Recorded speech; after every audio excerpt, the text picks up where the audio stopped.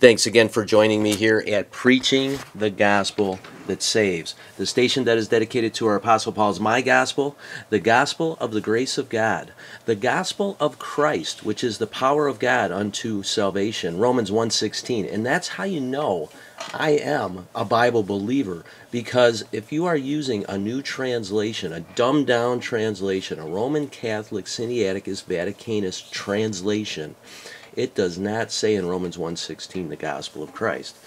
And if someone tells you that they are not ashamed of the gospel of Christ, then you're onto something as far as them using the right Bible and not a dumbed-down translation. And if you've been told that people in the Old Testament have been looking forward to the cross and people in the New Testament are looking backward to the cross, you have been lied to again by your pastor. Matthew 21:23, and when he was come into the temple, the chief priests and the elders, and note, I'm in Matthew, Mark, Luke, and John. And Matthew 21 is before Jesus Christ dies on the cross. Mark 9 is before Jesus Christ dies on the cross. Luke 9 is before Jesus Christ dies on the cross. And John 20 is actually after Jesus Christ dies on the cross. So I wanted to let you know that anything before Jesus Christ dies on the cross is Old Testament doctrine for Israel, and anything after Jesus Christ dies on the cross is New Testament doctrine for Israel on the authority of Hebrews 9:15 through 17. Okay, so here's Matthew 21:23, and these are the people that were looking forward to the cross, right? And when he was, and by the way, the people that the pastors claim to be looking forward to the cross would be Old Testament people before Jesus Christ dies on the cross, whether it be Israel or Gentiles or both. Okay, so here's Matthew 21:23, and when he was come into the temple, the chief priests and the elders of the people came unto him as he was teaching, and said, By what authority doest thou these things? And who gave thee this authority? And Mark 9:30 through 32. Notice, they didn't know who gave them this authority. Okay? Mark 9:30 through 32. And they departed thence, and passed through Galilee, and he would not that any man should know it. For he taught his disciples, and said unto them, The Son of Man is delivered into the hands of men, and they shall kill him. And after that he is killed, he shall rise the third day. But they understood not that saying, and were afraid to ask. So they understood not that Jesus was going to get killed and rise the third day. Luke 9:44 through 45. Let these sayings sink down into your ears, for the Son of Man shall be delivered into the hands of men. But they understood not this saying, and it was hid from them, that they perceived it not, and they feared to ask him of that saying. And then John 20, verse 9. For as yet they knew not the scripture, that he must rise again from the dead. So notice, they understood not that Jesus was going to rise again from the dead, that Jesus was going to get killed. They understood not, and they knew not the scripture. Since they had all been preaching the gospel of the kingdom, knowing nothing of the cross, that means the gospel of the kingdom would be different from the gospel of the grace of God, because the gospel of the grace of God is all about the cross. Have you ever thought about that? The gospel of the kingdom, Acts chapter 2, verse 38. Repent and be baptized for your sins to be remitted, and you'll receive the Holy Ghost. Nothing about the cross. Have you ever noticed that? Maybe now you will. 1 Corinthians 1:18. For the preaching of the cross is to them that perish foolishness, but unto us which are saved, It is the power of God, right? Romans 1:16. That explains why we preach the cross, and most of your denominational, non-denominational places, right? They're not churches. You're the church, which is the temple, 1 Corinthians chapter 6. Preach performance. Follow Jesus, living for Jesus, making Jesus the Lord of your life, asking Jesus into your heart, making Jesus the Lord of your life, etc., right? When you deal with people who think there is only one gospel, one plan of salvation in the Bible, you must realize, and this is going to be hard maybe for some of you who have just found this website, you're dealing with unsaved people who are headed for hell for eternity. They invariably attempt to mix grace with performance, which is not possible to do. Romans 11:6. And if by grace, then it is no more of works, otherwise grace is no more grace. But if it be of works, then it is no more grace, otherwise work is no more work. The gospel of the grace of God is only found in Paul's writings, not from Genesis to the cross, not from the cross to Acts chapter 8, and not from Hebrews to Revelation. Paul's My Gospel is not found there. It's only found there if you have a crooked pastor who takes it from Paul's writings and places it there. Okay, well, it doesn't belong there if you understand progressive revelation. And if you do understand that, you'll find it only in Paul's writings, which, if you look at most denominational, non-denominational websites, they'll tell you that Jesus Christ died for your sins, but then they'll tell you that you have to be water baptized to be obedient to Christ, which means that you have to make yourself manifest with Israel, just like Jesus did, which is absolute heresy. And then they'll tell you that you have to be a part of the church, right? You have to serve in the church, which, show me where it says that anywhere in your Bible, but that's what these Bible boneheads do, so that way their business flourishes and your pockets are empty. Okay, that's how a business works, right? They have to give you something to sell, so you spend your money. So most churchgoers think that they're doing God good by having their so-called crooked pastor take Israel's tithes and offerings and put them in their storehouse, which is really their bank account, and tell you that you're going to get a blessing from God, when really they're just making more money off your hard work because you don't want to read your Bible and rightly divide it and be the minister of reconciliation that you are if you are saved. You would rather be spoon-fed to the pit of hell. And it's sad. So if you trust 1 Corinthians 15, 1 through 4, you're saved. Okay? You don't have to pray down front. You don't have to ask Jesus into your heart. You don't have to go to church. You're the church. And your job now, 2 Corinthians 5, 17 through 21, is to be that minister. He makes you a minister. And guess what? He makes you a minister because you trust the gospel, Paul's My Gospel, without going to seminary. Isn't that amazing? Without spending a dime. Simply by trusting that 1 Corinthians 15, verse 1. Moreover, brethren, I declare unto you the gospel which I preached unto you, which also ye have received, wherein ye stand. Verse 2, by which also ye are saved, if ye keep in memory what I preached unto you, unless ye have believed in vain. Verse 3, for I delivered unto you first of all, which I also received, how that Christ died for our sins according to the Scriptures. And verse 4, and that he was buried, and that he rose again the third day according to the Scriptures. That is not what Peter says in Acts chapter 2. This is what he says. To Israel, because Peter's ministry is only to the circumcision, Galatians chapter 2, verse 9, not us.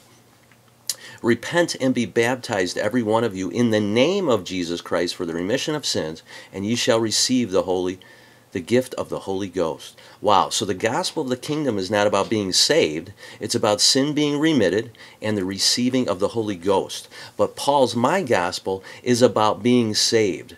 1 Corinthians 15 verse 2, by which also ye are saved. Trust that gospel, ye are saved. And today we're going to continue to look through a gospel tract which, and you're going to find out for yourself, that does not contain the gospel. And this gospel tract is by Jack Chick, and like I said in lesson number 1, in preaching number 1, I found this on the floor at my workplace, and we're going to dive into it today. And I started off with how crooked pastors teach that everyone's looking forward to the cross and everyone's looking backward to the cross, and we just went through the verses in Israel's Old Testament and New Testament doctrine under the law that none of them knew what Jesus Christ was talking about his death and his resurrection. And so you will notice in this Chick tract that he starts in Israel's Old Testament doctrine that is only for Israel. And then he jumps around to Israel's New Testament doctrine, which is only to Israel, and that's on the authority of Exodus 19, Hebrews chapter 8, Jeremiah 31, and Ezekiel 36. It's not on my authority. The Bible makes it very clear that the Old and New Testament was never given to us. We were always strangers to the law and covenant, Ephesians 2:12. But the Old and New Testament was always and only given to Israel and the house of Judah. Read your Bible and believe it. But make sure you have a Bible, a 1769 Blaney King James Bible. It is perfect, Psalm chapter 12, verses 6 and 7, and without error. And God puts His word above His own name, Psalm 138:2. Hopefully you do that too. Hopefully you're not some crooked pastor that calls himself reverend, which is only mentioned once in your Bible and it pertains to God's name, and you're not teaching people that everyone in the Old Testament's looking forward to the cross. And I think Billy Graham said that. Billy Graham made that one up. And didn't Billy Graham kiss the Pope's ring? So you definitely don't want to learn from that numbskull. So here it goes.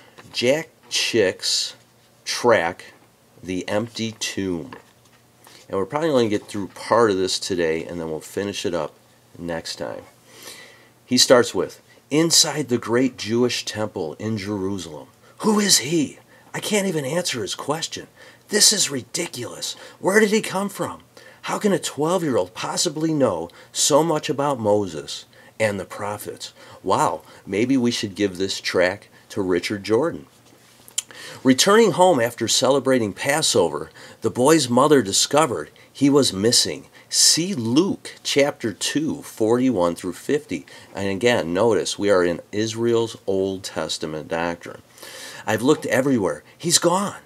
He must still be in Jerusalem. We must go back. Look, there he is. The boy's frightened me. He knows too much.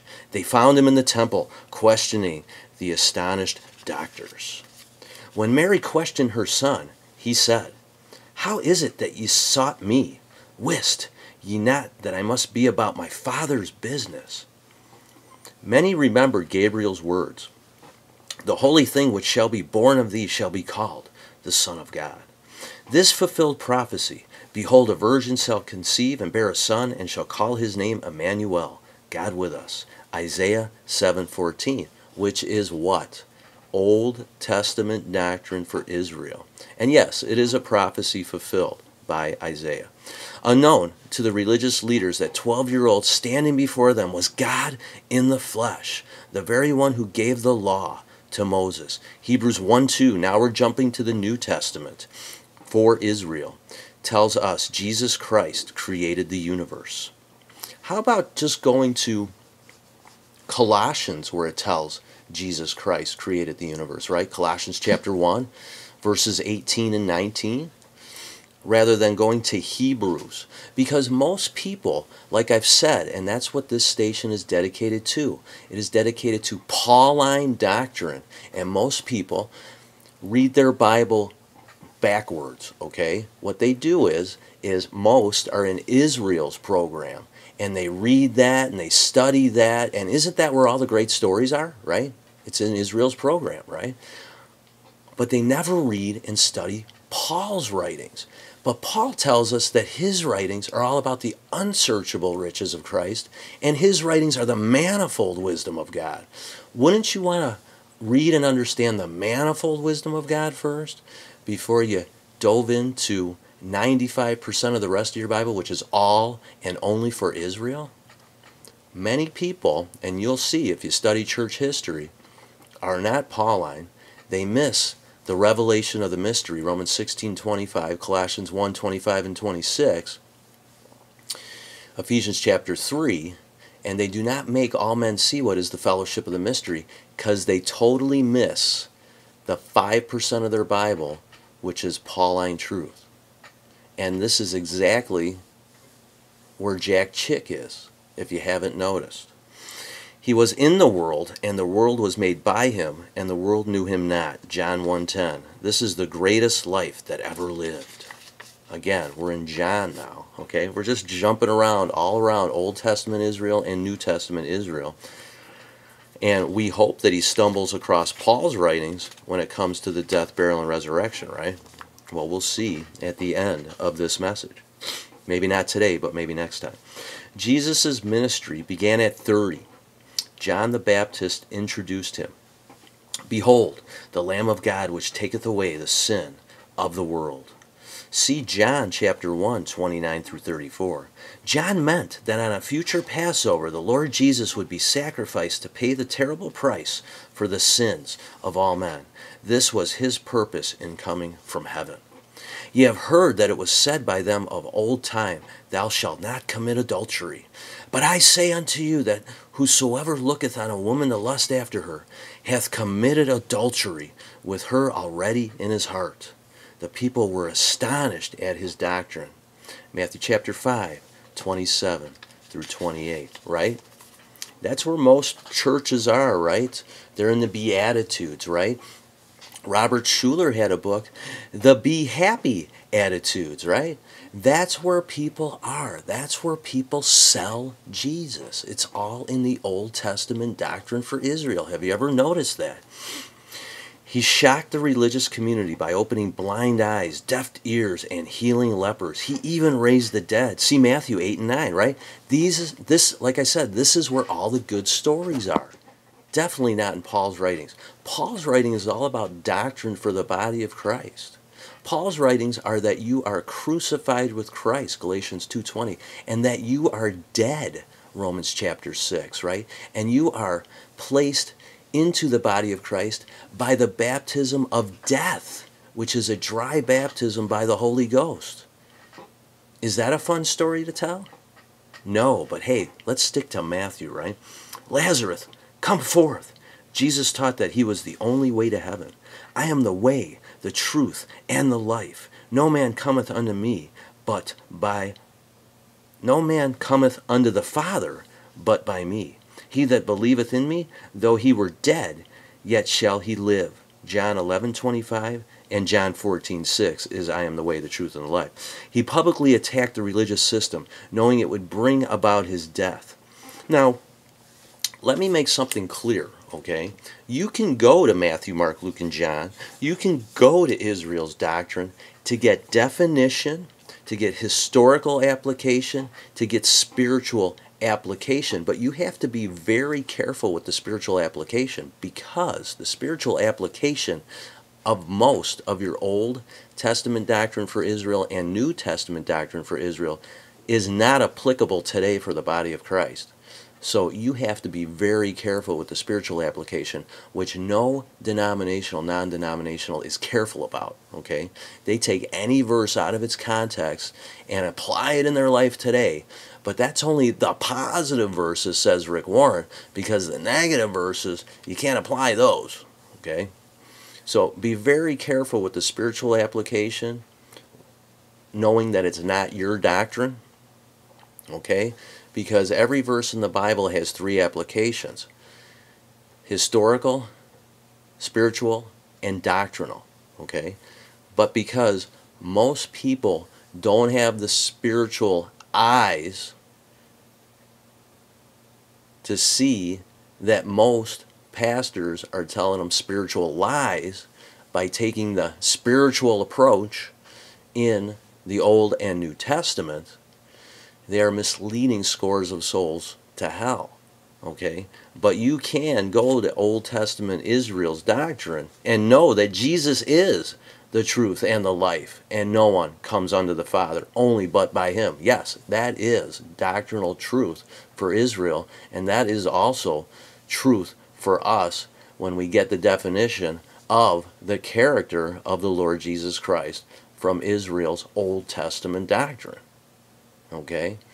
Yes, you can get the definition of the Lord Jesus Christ. You can get doctrinal truths that are not written by Paul, but that give us a firm understanding of who the Lord Jesus Christ is, and knowing that he is the only way, the truth, and the life. Okay? But notice, does he ever say that that is the way to heaven when he says that in John 14, verse 6? He publicly attacked the religious system, knowing it would bring about his death. Ye serpents, ye generation of vipers, how can ye escape the damnation of hell? Matthew 23. In the high priest's palace, his enemies plotted his death.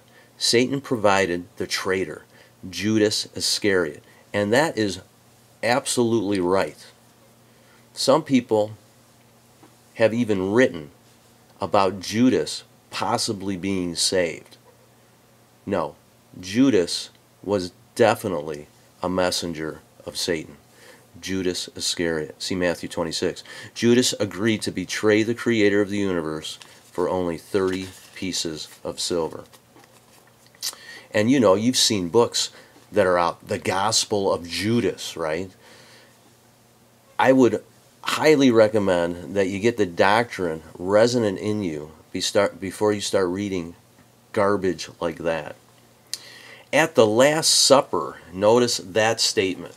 Your Bible never says that Jesus' supper is the last. That is Roman Catholic terminology that Jack Chick didn't even pick up. But he did pick up that Judas Iscariot was a messenger of Satan. So figure that one out. The Last Supper is a product of Roman Catholicism. Jesus says to his disciples that he will sup with them again in the Bible, if you're a Bible believer.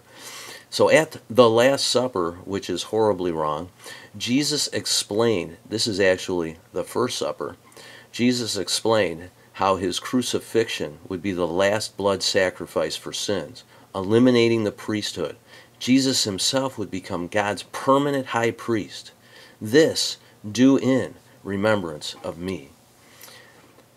Luke 22:19. Man could now come straight to God because of his final sacrifice on the cross for our sins.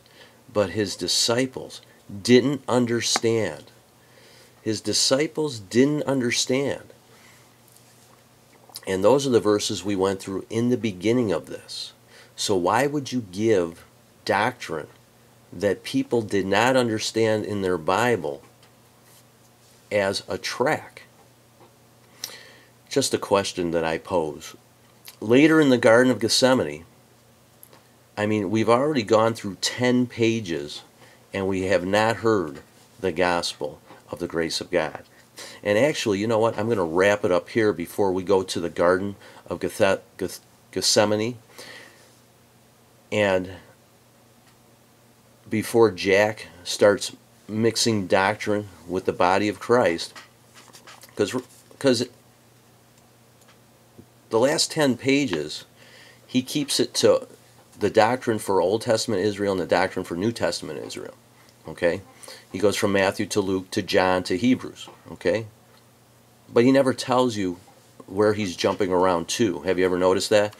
And this tract doesn't tell us that he uses the King James Bible either, which, in my opinion, if you are a Bible believer, if you are a Christian, if you understand biblical Christianity, which most don't anymore because most don't even use a Bible, you would definitely make it clear that you are using God's perfectly preserved words, which we have not heard anything about, nor have we heard the gospel of the grace of God in this tract, and we've gone through 10 pages.